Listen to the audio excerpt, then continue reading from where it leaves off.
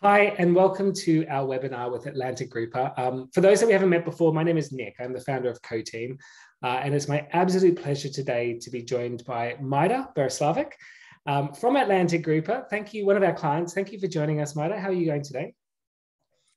Hi, Nick. I am great today. Thank you for inviting me. Thank you for being here. And we're going to talk a little bit around some of the challenges you've been facing at Atlantic Grupa and the way that you've overcome those challenges and some of the work that you've been doing for the last few years. Before we get into that, for many people watching today, they may never have actually heard of Atlantic Grupa before. So would you mind giving us just a really quick crash tour on who you are? Of course.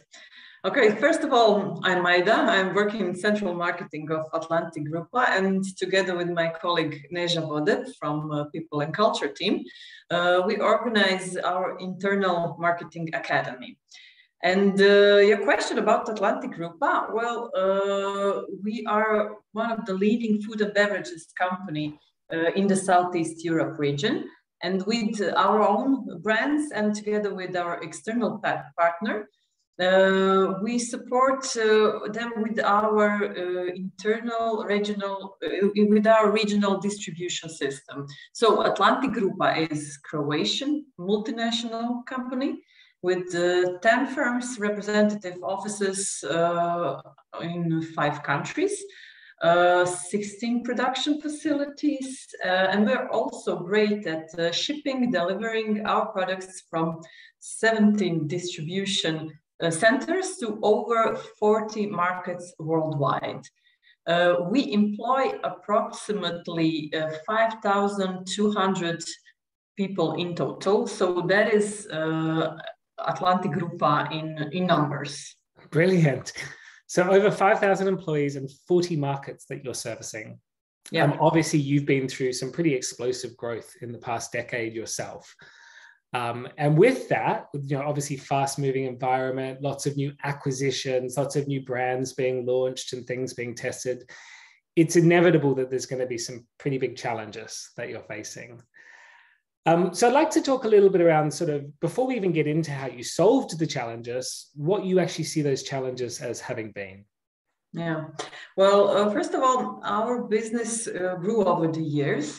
And some of that growth came from acquisition and entering new markets. So we got pretty fast, pretty complex organization.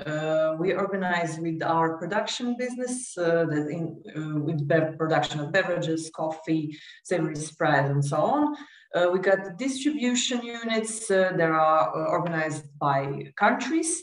And we got our corporate functions that they are supporting our businesses. So what we have is different markets, more company in one market, different hierarchies in each company, different businesses. And the challenge overall was that education, organization of education on markets was oriented on the market or on the company itself that was on that same market. So we got people from HR that were responsible for one country and developing one country or marketing capability, for example, in one country.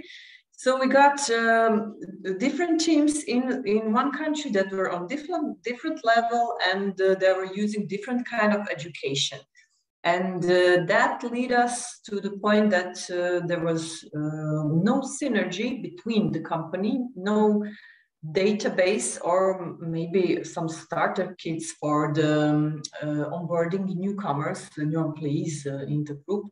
And we lack of maybe unique methodology that we could learn together and also use in practice together. So it was a pretty complex issue to start with. Yeah, it sounds hugely complex. And I imagine as you start to acquire new teams in, maybe they're really good at one thing that other business units are not doing such a good job of, and vice versa. They've got their own sort of skill gaps, etc. So very fragmented learning and development approach, and probably quite reactive, I guess. Of course, that's a huge challenge. Lots of companies I've worked with that are growing rapidly face similar challenges, particularly where there are acquisitions happening. Of course, the other big challenge, and I know we've spoken about this a lot, Majda, on the various programs we've worked on, is just the fact that when we talk about marketing, the pace of change is just exponential as well. So coming from, in the FMCG world, a very traditional approach to maybe using a lot of television and radio and point of sale to sell, actually customer needs are shifting, marketing channels are shifting, competitive context is shifting. And I think the Seth Godin quote sums it up quite nicely. So if you're really just reacting to how things are now, it's almost like you need to be one step ahead of the market. Would you agree that's a fairly... Completely agree. Yeah. So let's talk a little bit then, understanding those challenges and their big challenges. Really, what was your solution to this? Well, first we had to answer a couple of questions. We have to check what capabilities do we need in our organization. And when we define them, we need to check where are we in the current capability set, and what are variations that could be in some markets or geographically, or maybe in some organization or some companies that are different. So first we have to check our status, and then we have to, then what we needed to do is to create job roles that we are missing and redefine the existing one. We need to define those competences that we need. We need to measure where are we currently. And what we found out from that measurement is that we are very good in some areas, as total organization, as teams, and also as individuals, but we also found out where are our pain points and knowledge gaps that we should really focus on. But what is mostly important also that from that assessment was that we found out what we think we know, but actually we don't know it. So that means that we might do things at the wrong way. We are not doing it right because we think we know. So that was just, it took everything just of those information to start designing those competence center to see what do we have to focus on for our next period. Yeah, I mean, it's such a big thing, I think, particularly in context of what we've been talking about already, but like, you don't know what you don't know. Yeah. And often I see a lot of teams and organizations fall down in that because they think they know everything and they're not open enough to realizing that perhaps they actually don't. And I think doing this type of capability assessment is a really good first place to start, right? Because then it does start to reveal the gaps, reveal you some strengths as well, of course, which is brilliant, but also starts to get you thinking about, well, maybe there's areas that we hadn't even considered in the first place. I think that's a very brave thing for companies to do. Once you identified those areas, and this is going to sound like it was a very easy thing to do, but I know that it wasn't. You had this sort of idea to put everything, to centralize everything, and you wanted to develop a fully fledged marketing academy. So tell me a little bit about that. Yes, so what we have now is we have a marketing academy that is centralized.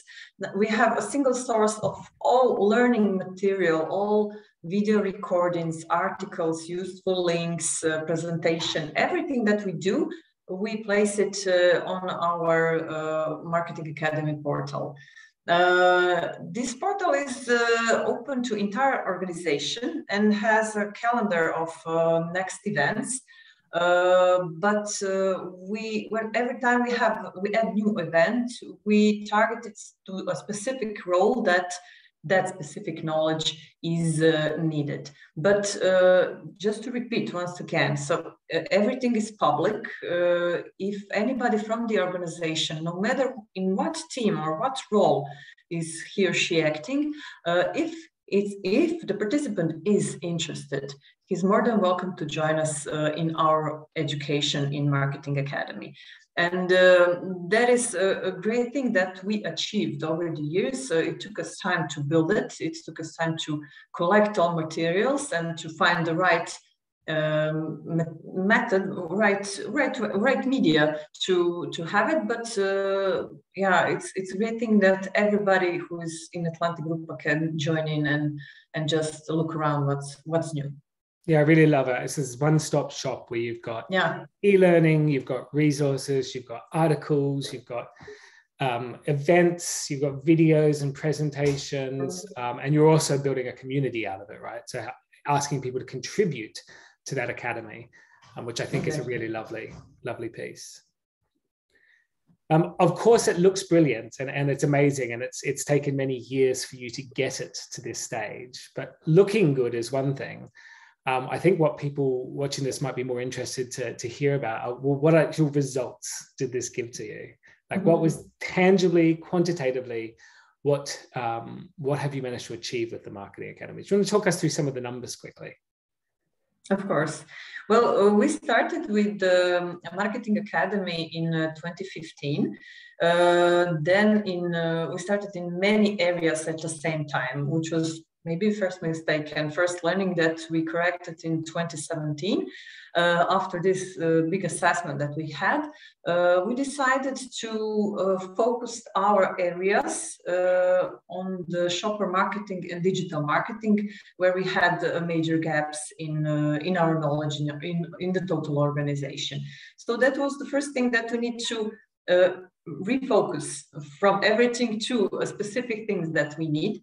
And then every year we build and we add something new that we find that it was needed from our marketer, or that was useful for their knowledge. Then I could say our next milestone was in 2019. We tried over the years, we're always trying to find new things. We are experimenting. Test and learn is a big part of our learning curve. And in 2019, we introduced the e-learning platform that was self-motivated and self-organized concept. And that was quite new in our organization and did not fit that for everybody. We first thought that it would be a great way to educate more people at the same time with the same tools, but it turned out that not everybody everybody found it very engaging or very interesting, or maybe they didn't engage it so much. It just didn't fit for everybody.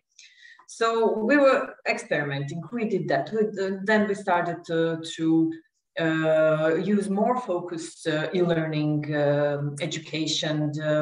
In 2020, 2021 was everything, of course, online. There was no other way. But then we also experimented with workshops online, with conference online. Everything that we did, we have to do now in digital space, and it works okay. It worked okay. We found that level of time and material needed, and the topics that we should place at what timing. So it's not easy to sit in front of the computer and watch the web conference, online conference. It's not the same as sitting in public and having to having coffee breaks and chat with others. So we also did have to find out what will be the perfect fit if we have a lecture on some topic. How long should it be? How many people? How to interact? And yeah, and that was all part of that learning curve. And the point is, we over the last 3 years, we significantly increased our participant number. And one reason was just for that, because we had so much variety. And the second reason was the one that I mentioned before, because it was open. You can join in at any time from any department. You can be from accounting, but interested in digital marketing. You are free to join in. So And it was great. It was great to see that people responded, and we encourage very much people from outside of their roles to find education of their interest in some other field. So we're very, very lucky that so far we are succeeding in that part.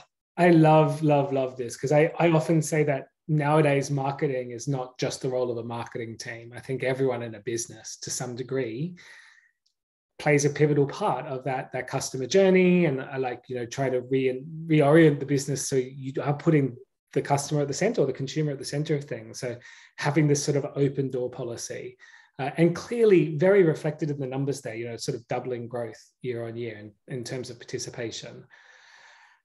I also love that, like you said earlier, you started small. You realized you couldn't boil the ocean overnight. So instead you started just with two very specific topics where you'd seen in your capability audit that they were the weakest areas for you, and therefore the biggest opportunity for growth, and learned as you went.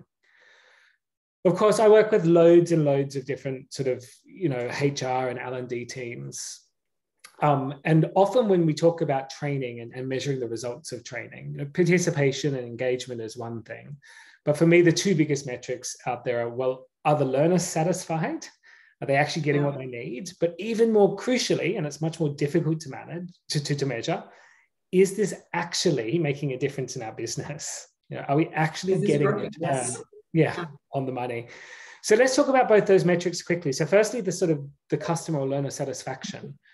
Talk us through this chart. Yes, well, customer satisfaction index is a yearly measurement that our people and culture team is performing every year. So this measurement that you see on chart is exclusively for learning and development areas. And it shows growth also due to many opportunities that are out there. Many opportunities for personal development, and also organized approach to learning overall. What they started is some kind of school principle in overall our learning department. For example, every major team deserves its own curriculum. For example, Marketing Academy is one of it. The second one is a leadership lab. For our future leaders, so we have to teach them how to be a future manager. So this is one part that we can also see, okay, we are doing it successfully. This is on the overall group level, but Marketing Academy is a huge part of this index. And other than that, we use the digital maturity index as also one sort of a metric of our success that we first used in 2019 before our major education program that we were preparing for all of our marketeers or all major brands in Atlantic Grupa. At that time, we had results that was 1.3. It's not super great on the scale from 1 to 4. It's in the emerging part, it's basically level 2 on that scale. But then recently we repeated that benchmark, that survey, and we scored a little better. It's 1.7. What is our learning from this is that every brand that was included in this survey has improvement on most of the areas that were measured. And other than that, we were with every brand above the industry level, which was very important for us. This also means that we have so much more to learn, so many areas to figure out, to find out how should we do it and to perfect ourselves in that. But I think this slow steps and the growth is something that is telling us that maybe we are doing things okay. Maybe we are selecting the right education, and maybe it doesn't make a difference. Yeah, it does make a difference, yes. Yeah, and I think for those not familiar with this, the digital maturity benchmark, or the DMB, It is an initiative that was run by Google along with Boston Consulting Group to measure how digitally proficient a team or an organization is. And this might only look like a slightly incremental improvement, but it is actually quite a remarkable step up in 2 years. Even though you're still sitting in the emerging category of it, level 2, like you said, just showing that all of this investment of money and time and resource is actually moving the bottom line. And that's why I think it's a really good thing to continue to revisit this. So you can really see the impact of those training efforts. And we'll share the link to this actually. If you are working in marketing right now, a similar thing, you're trying to build a marketing academy, I'll send you a link after this webinar so you can actually access the tool for yourself as well. It's completely free.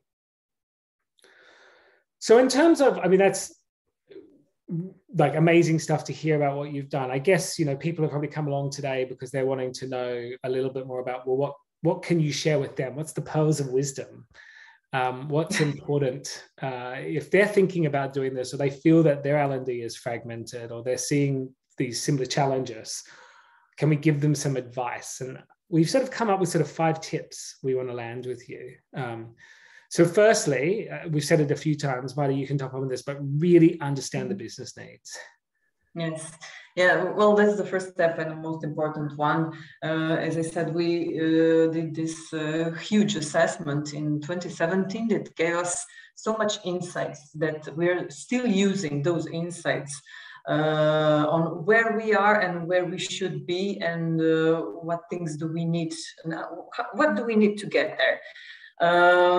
We are continually searching different types of measuring to see where are our new gaps, what are the new trends, and what do we think we know and we don't know. That's also important to remember that.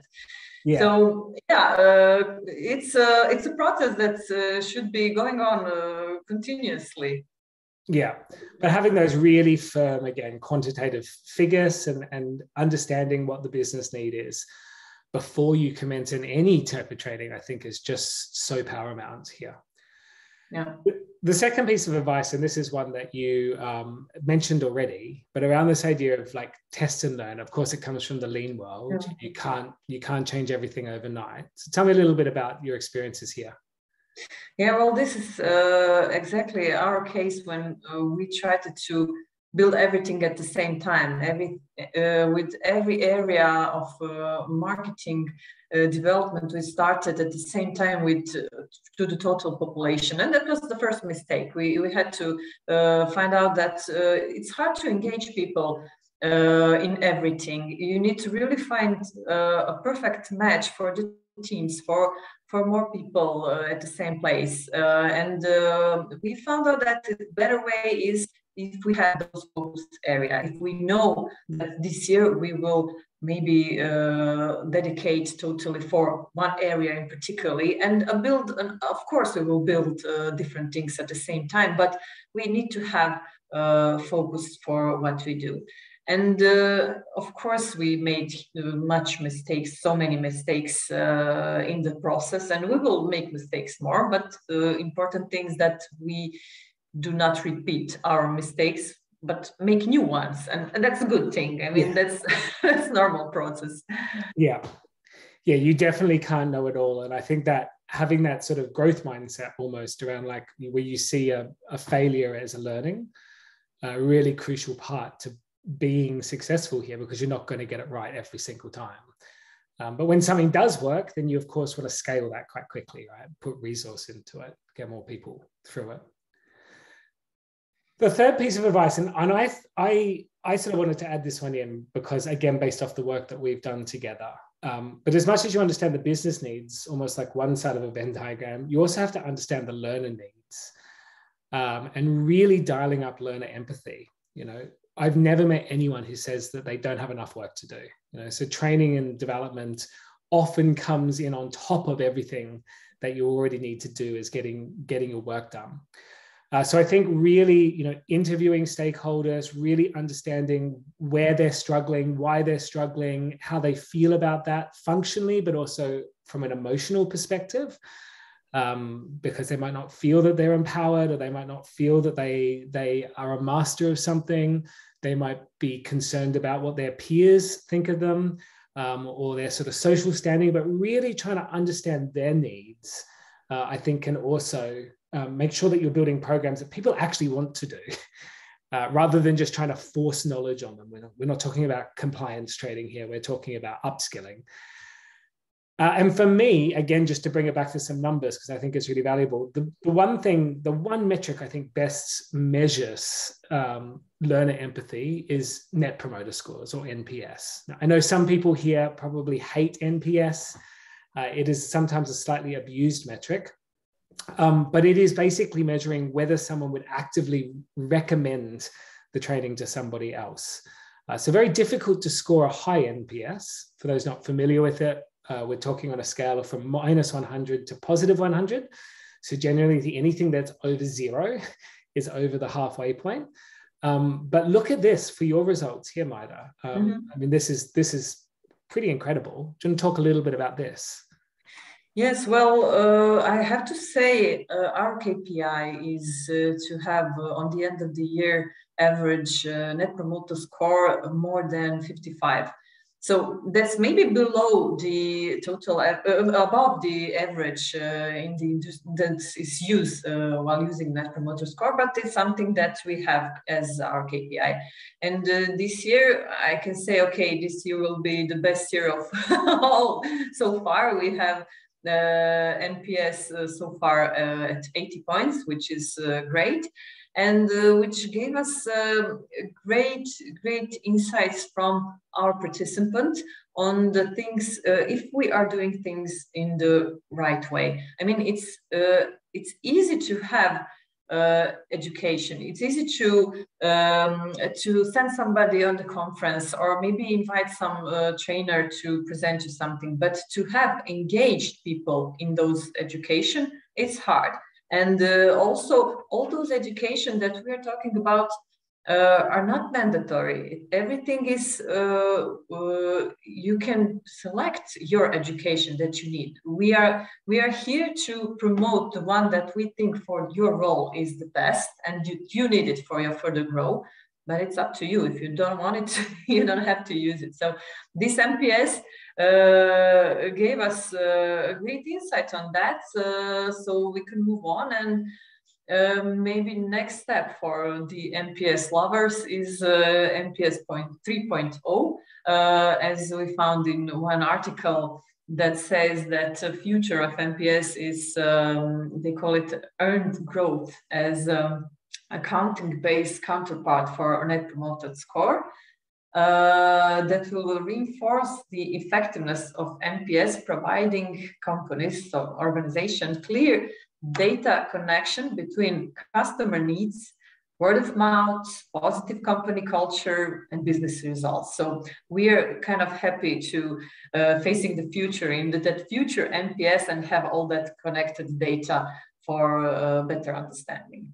Yeah, and that is a brilliant article, Majda. We will also share that as a resource after this course for people who maybe have gone a little bit off the idea of NPS scores, or find them too simple, or maybe not quite measuring the impact in the way that they would like.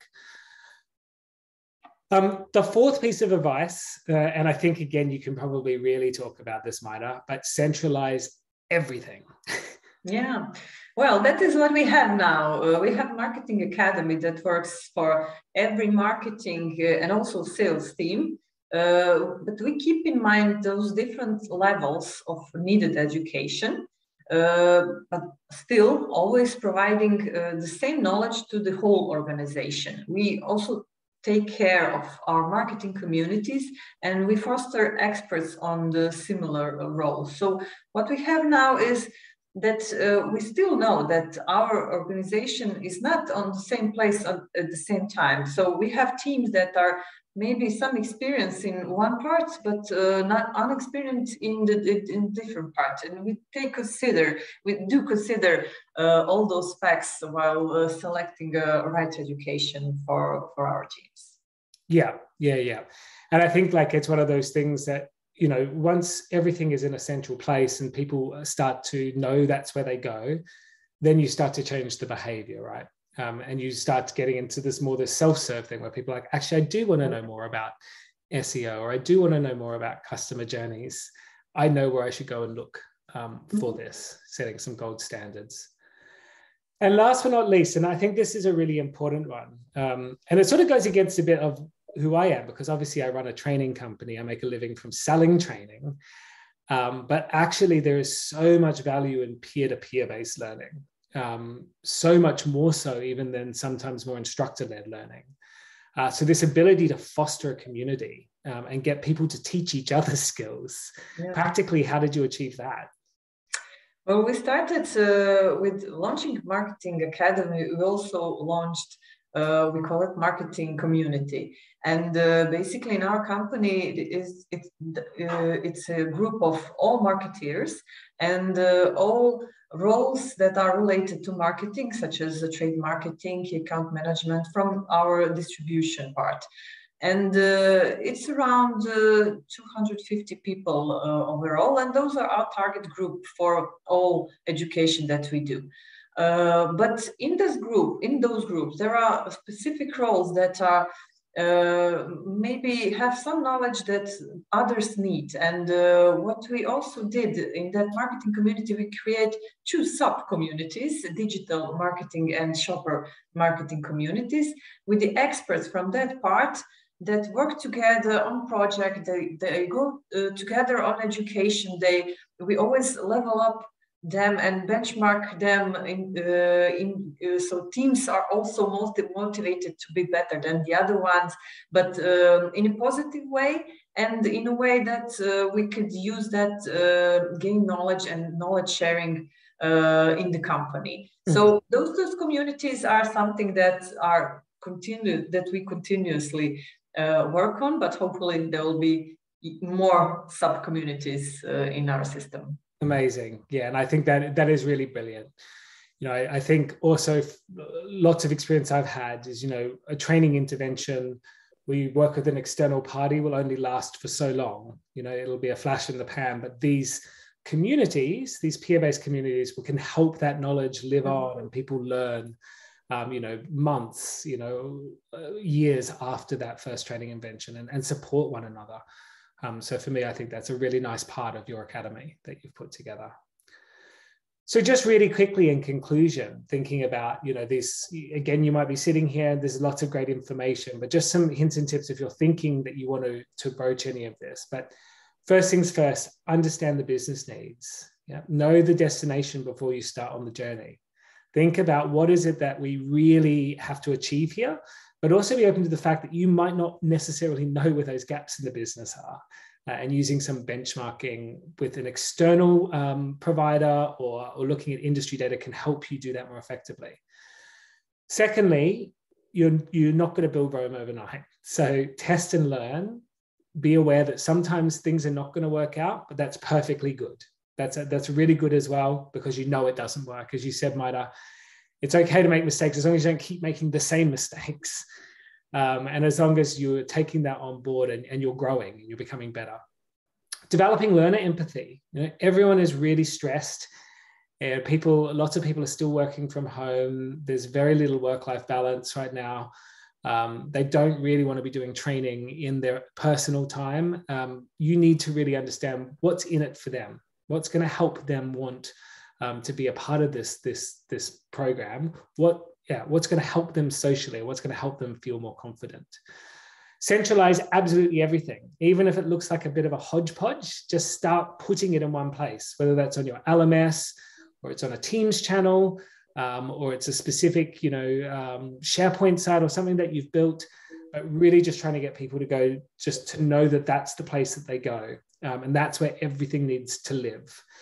And last but not least, don't underestimate the value of fostering a community and this idea of peer-based learning. You know, encouraging running Train the Trainer, so encouraging people who are really good in one area to take on the role of a teacher for a bit and actually teach their peers. And that can have tremendous impact for very little cost, to be fair. So that's, thank you so much for sharing this with us, Majda. I guess I just want to ask you, last but not least, what's next for Marketing Academy? Well, what we would like to do next is to make another assessment to check where are we now, to check where should we go, and how can we get there. So basically, after this next measurement that I'm hoping we will perform, we will have to prioritize what will be our next step, what will be our next focus area. And with that, we have to update our curriculum plan. We have to find the perfect educations for our focus area, and then launch the new academy. It will not be 2.0, it will be 5.0, but it has to evolve. Yeah, I guess it just never sits still, right? This is this continuous thing. It's not like you're done and you walk away, but actually you just need to keep applying this back, keep growing, keep building, keep learning. So exactly. For those who are watching live, we will share around a couple of resources afterwards. If you're watching this on a blog, we'll share them underneath the video here for both that Google Digital Maturity Benchmark, but also the HBR article that Majda spoke through. Majda, I just want to say a huge thank you for taking the time out of your day to join us today. Some really interesting stuff in there. We've only just scratched the surface of what's been a huge part of your life, huge project. Any closing words from your side? Thank you, Nick. It was also a pleasure for me to be here and share my experience. Hopefully somebody will find it useful. I'm absolutely certain they will, and I look forward to doing more work together in the future. Thank you. Thank you, Majda, and thank you, everyone who's tuned in. Thank you. Bye-bye. Bye for now.